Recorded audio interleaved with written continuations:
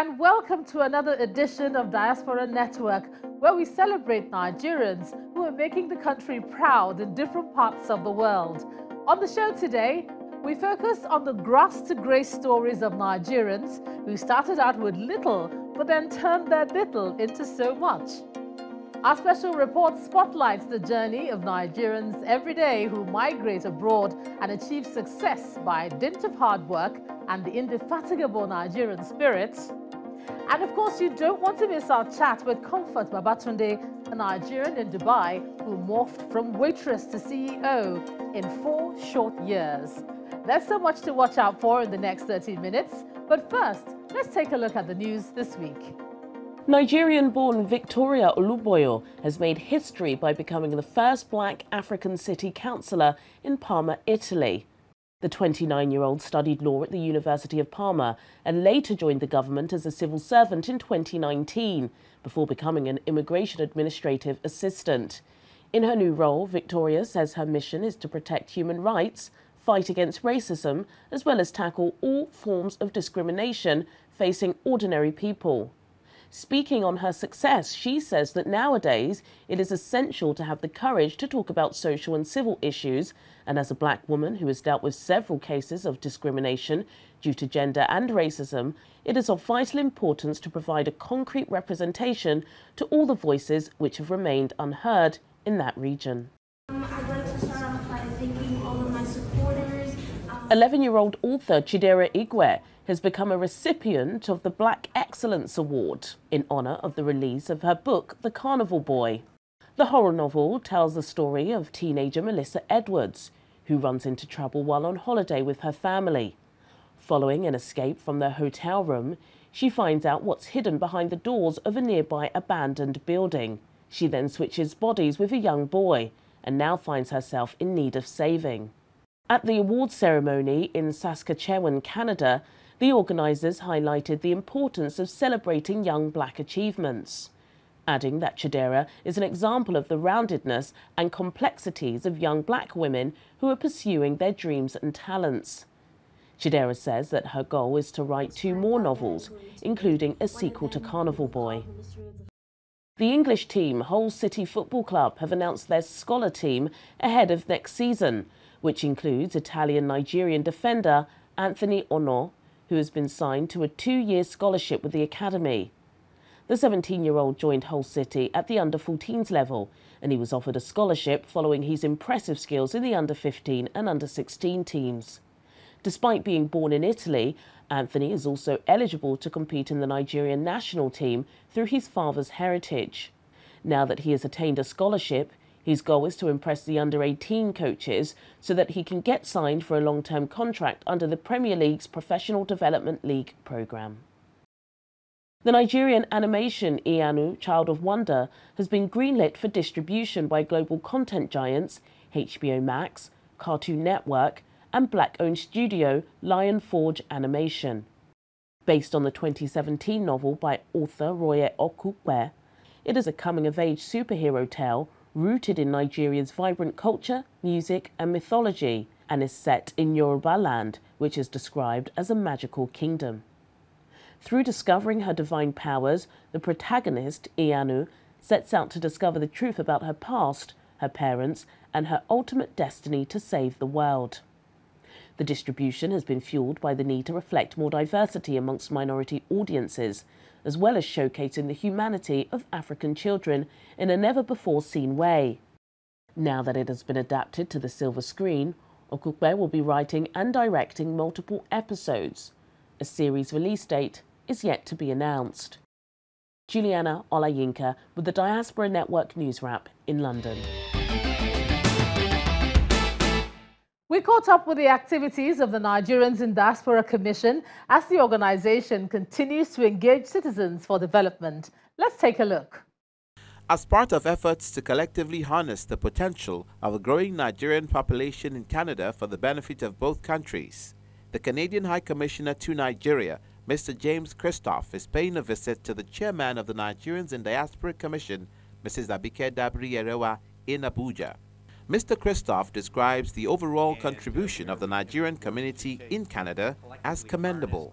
The mandate of of the Diaspora Commission, but more importantly in this case, the growing and impressive Nigerian diaspora in Canada, and where we can work to collectively harness, I think, the good energy that's there to the benefit of both countries. And so we had a very good discussion this morning about ways we can do that, and I look forward to working with the chair over the coming months to do what we can to really bring a light to a very important part of Canada's overall cultural mosaic. I mean, we're a country of immigrants, but the Nigerian community is taking up its own place in Canada, really contributing in all aspects of our society, economically, of course, but culturally and socially.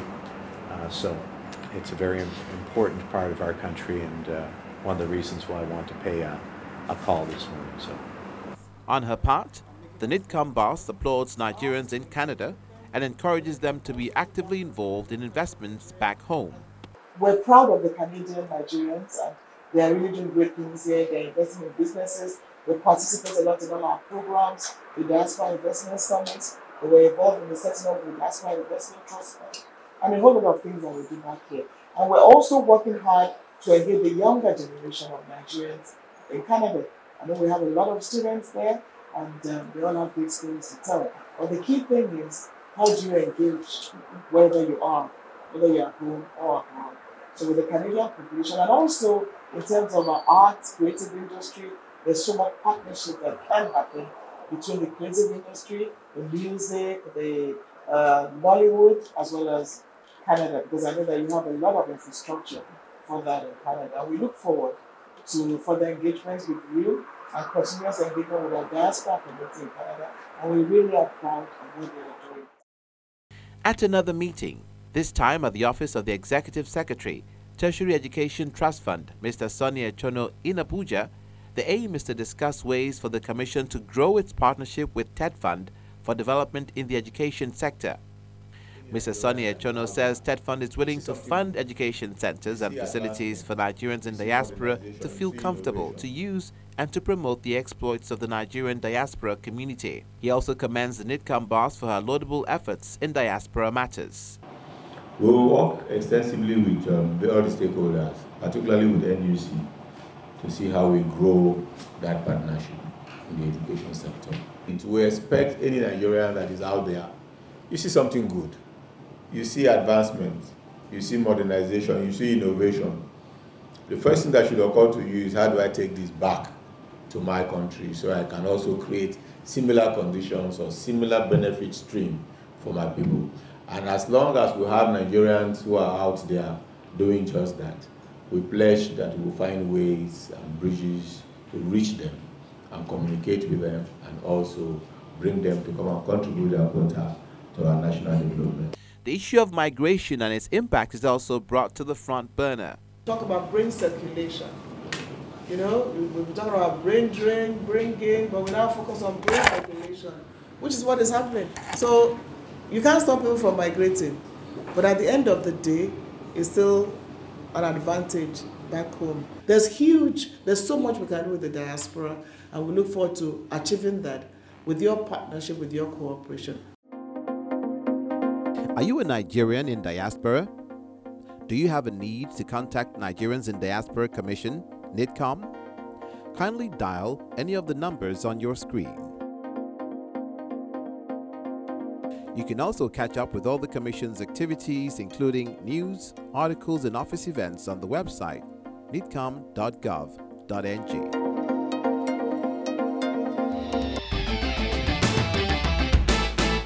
Well, for many people, migrating abroad seems to hold the promise of the good life.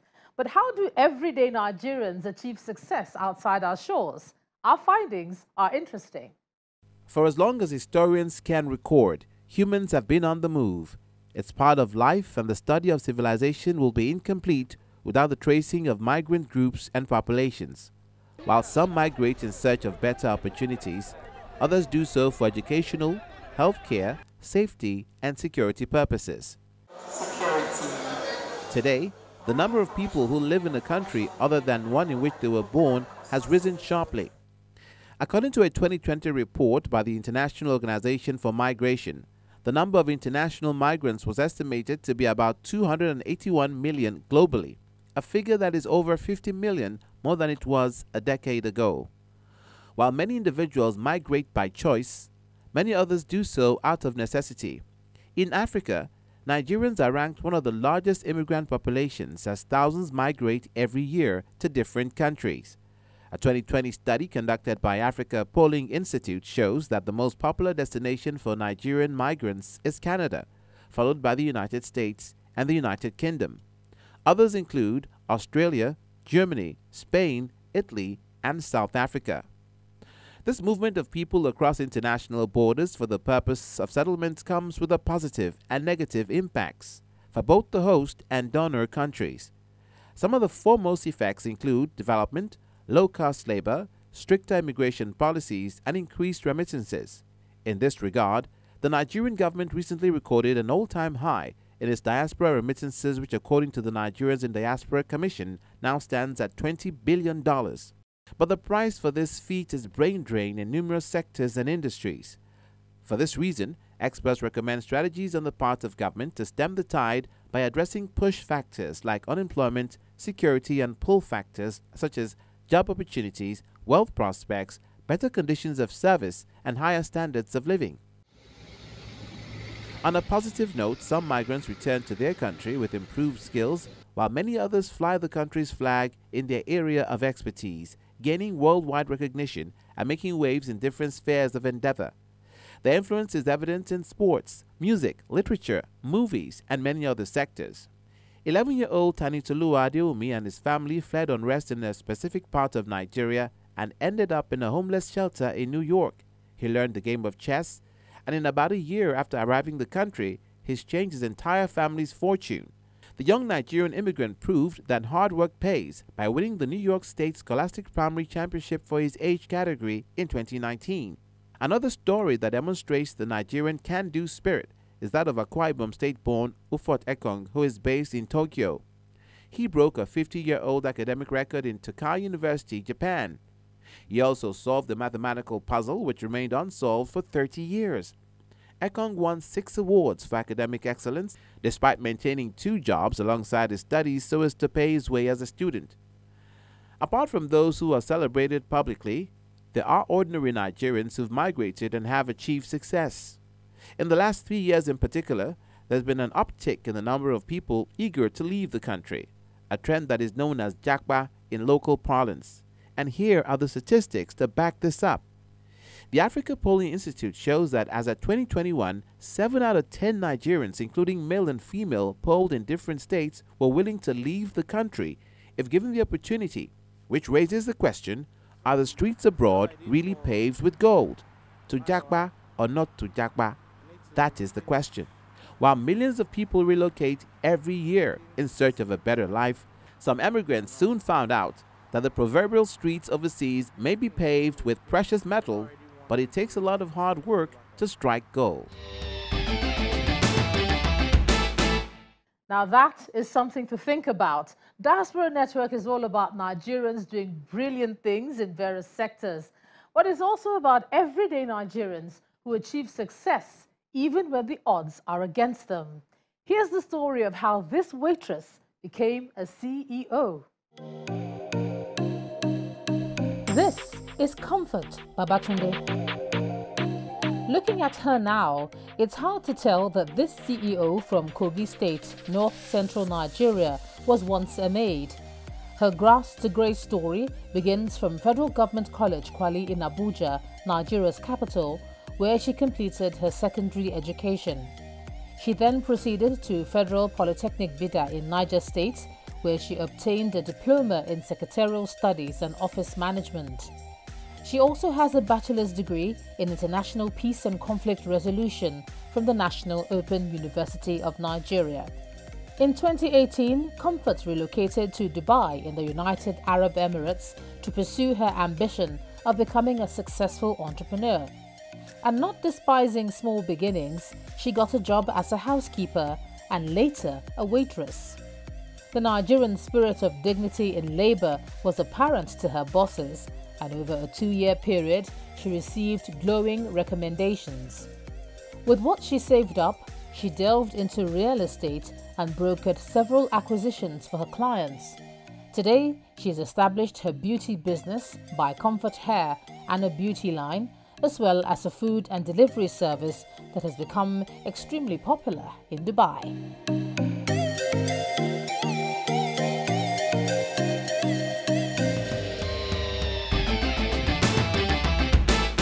Coming up on Diaspora Network, our chat with Comfort Babatunde, a Nigerian entrepreneur and the CEO of By Comfort Salon. Welcome back to the program. We had a chat with a young Nigerian lady who's done very well in Dubai, although she left with little besides her great attitude, strong work ethic, and of course, zeal to succeed. Although she was born into a mid-class family in Kaduna, northwest Nigeria, Comfort was determined to make it big as an entrepreneur. Hello, everybody. Growing up was more like, I can remember what my dad used to tell me was really like, I don't have anything more to give you guys than the basic foundation of you guys, which is the school. You know, the whole educational aspect of the whole thing and whatever advice I can give, the rest is up to me. And to be honest, who are we kidding? The rest is actually up to us. If there's just one thing I knew, like if I could take my mind back, I just know I kept saying something like, I just know I wanted my own thing. Irrespective of how it started, I just know that I just wanted my own thing. I wanted to be my own boss. I wanted to do my own thing. More like the whole entrepreneurial independent spirit, which, to be honest, my mother will tell you I'm really stubborn. I'm always used to getting exactly what I want, except if I'm not interested in it. But as long as my mind is like, okay, fixated on that thing, I want it. Honest, she can sell, because my father is a civil engineer. He was a civil engineer, so recently. He was a civil engineer, and my mother read secretarial studies, but an entrepreneur to the core. But the journey to bringing her dream to reality was not an easy one. I started with clothes, fairly used clothes actually. I'll go to the market. There's this market in Karachi, Abuja. You know, I'll go there, buy from the guy brings in from, like he brings in like a whole lot of in bills. So I'll go, I'll pick some, then I'll, select the good ones, then come back, sell to friends, and be like, after you the whole laundry and everything. Good ones, resell, add my money, like that. Then on the side, I was like, okay, because I've always wanted, like, I don't know, there's something about food. I sold food in the car park, but the problem was the whole government ish. I had serious problem with tax force over and over again. Like, I could barely have my tables. I want my business run for 2 months without having tax force coming to intervene. Like, sometimes you can come and just realize the level to the whole place for no reason. You're as if everything gone. And now you're thinking, where do I start from again? Before you know, it's I'm running to my sister's office or I'm running to friends or like gather enough money, borrowing whichever one I can borrow, check whatever savings I have, I'm starting again. Before you know, I went from car park to mechanic villages, selling food. We still had the same issue of tax force. Then I was like, okay, enough was enough. Then I started from my house, I started selling money. So then I had like 2 staff, there's one person that would come and wash the bins, and me and one other woman. So at that time, we always, in a day, we make like 1,000, 1,005 piece of money. Then after that, we have people that will come and pick, count, pay, go to their location to sell. Even me at the end of the day, after we take a shower, pick my own bucket, is now I'm going to the plaza. Or I think if I'm talking about it, I want to do some people that would actually watch this every would remember, because I'm all dressed up with my, I remember that woman in Yabola with like the bucket, go to Plaza Emma, like selling moi and all that. My mother's younger brother, to be precise, actually, he's in Dubai. He's been here for like years, I think more than 10 years, if I'm not mistaken. I remember one time I called him, like, Uncle, when bills are right, and I didn't want to, disturb my elder ones or my mom or anybody. I'm like, Uncle, it's been a long time. It's not like I've called you before. Like, what's up now? Is anything can, for your daughter now? And I remember one thing he told me. He said he's not going to send me money. And I'm like, Uncle, why now? Whatever. And he was like, if you need a job, let me know. But I don't have any money to do. So, but if you feel like if you want to come to Dubai or something, why not come? Maybe we can find you a job or something to do instead of you, because I heard you've been doing all this your business and it's not working. So why not you change the environment? And I'm like, okay, so I'll think about it. And that was it. I did not call him again. And then the business suffered a major setback. I brought 10,000 naira from a friend that collected it from her contribution because I just got this place. And I'm like, I was so excited about this because it was in a plaza and they told me, they don't usually have issues with, task force and all that. Sis, the first day, after the carpenter had gone to make the batchers, had gone to mount the canopy, the day we resumed, the day we started, like we should start working that day, they came. With the coolers, with the tables, with the food. In that moment, she knew she needed a fresh start. But even what she thought was a new path to success turned out to be another bumpy ride. The week I got in, they found out that there was an embargo on employment in the hotel. So which means at that time, they were not employed. And I came with a month visa. So after the first week, the second week, I noticed he was really not comfortable because he doesn't know how to tell, he did not even know how to tell me or something. I'm like, Uncle, so what are we going to do? So he was like, yeah, that's what he's even wondering, like, he doesn't know how to tell me. I'm like, what? He said, so that 1 month visa is expiring. He doesn't want a situation where I'll be here and, overstay. And I'm like, what's on the table? He was like, he's not sure I'll be able to do it. I'm like, Uncle, I left for a reason and there's no way I'm going back. So, whatever it is, tell me. At least, if I don't know, how would you even know if I would give you the money? Then he was like, it's housekeeping. And I'm like, so? And he was like, really? He said, it's not like that kind of housekeeping that you just come and you think you just want to sleep.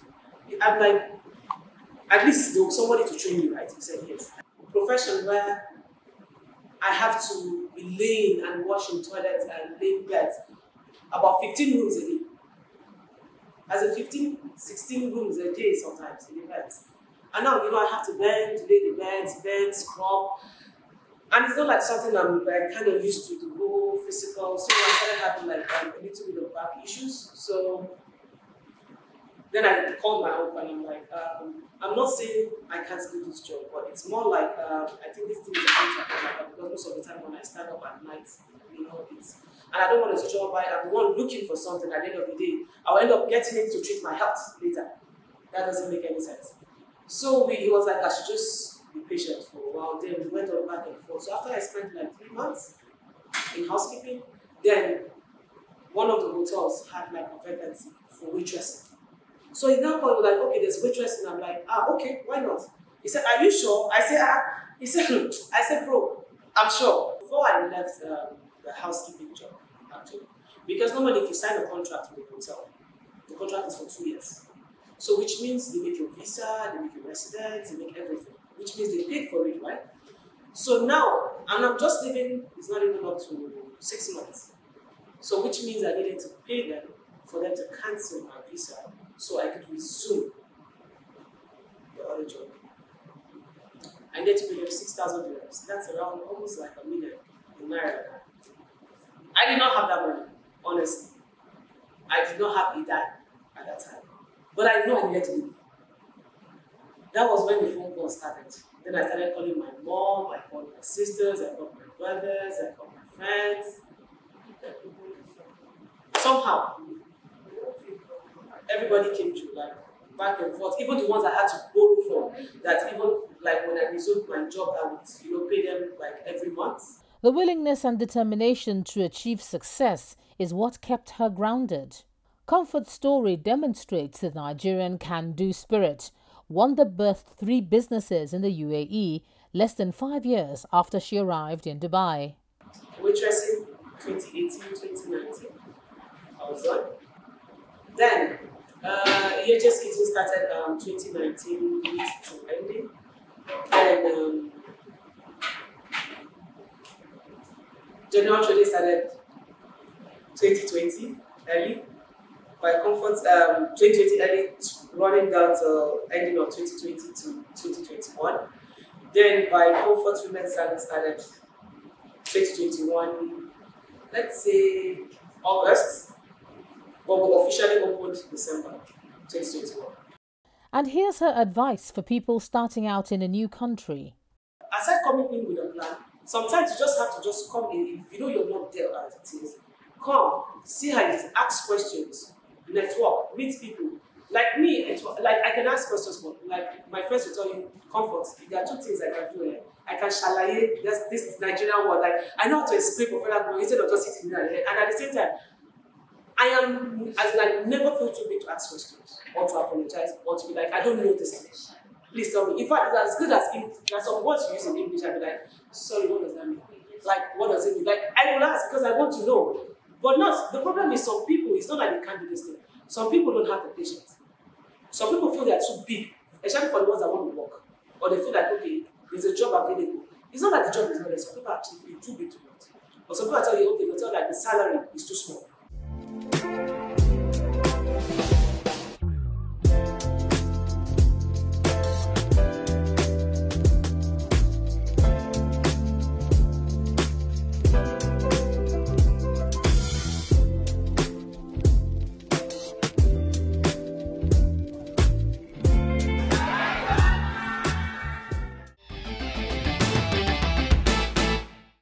Well, that's an impactful story of resilience and focus. Comfort's narrative mirrors that of many Nigerians who work hard daily to break the cycle of failure to achieve success. Sometimes where people start may not be as important as where they end up. And that's it on the show. You can catch all editions of Diaspora Network on our website, channelstv.com. I'm Ijoma Onyato. See you next time.